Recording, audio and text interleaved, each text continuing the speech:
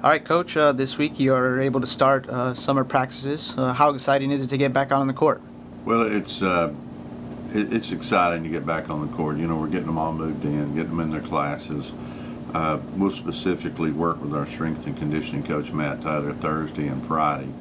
And then we look to get into individual basketball and fundamentals and all of our shooting progressions, and we'll get into that starting next week on Monday.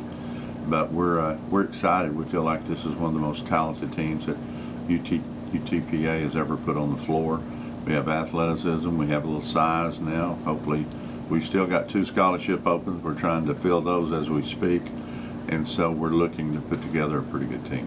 The second year at the helm, how important is it to build on the successes from last season?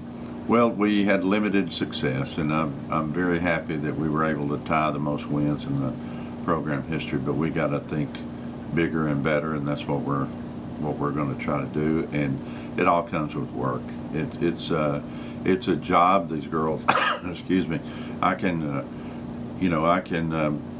paint the picture of a yellow brick road, but we've got a lot of work to do, and we're working around different camps. Our volleyball camp, which I support highly. I mean, I really enjoy our volleyball program.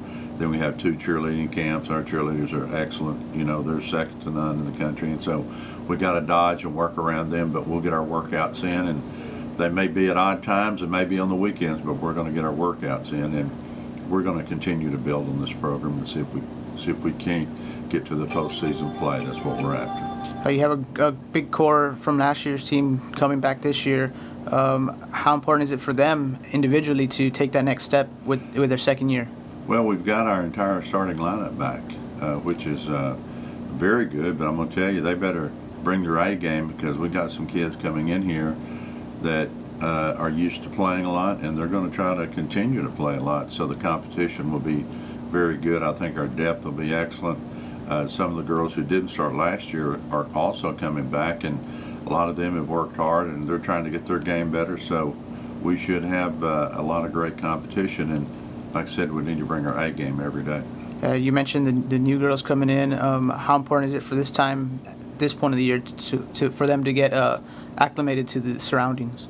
Well, they will. You know, the main thing I want to do is get them comfortable academically. You know, make sure they know where their classes are, the routine, getting up to eat, go to breakfast, things along this line. But the thing that we'll continue to do is work with them and get them to know our terminology, get them to know our transition offense and defensive schemes, and our defensive schemes in particular. You know, we're going to run the really tight man-to-man, and they'll learn the technical terms that we always use in coaching when I'm on the floor, and we'll just proceed from there and get better.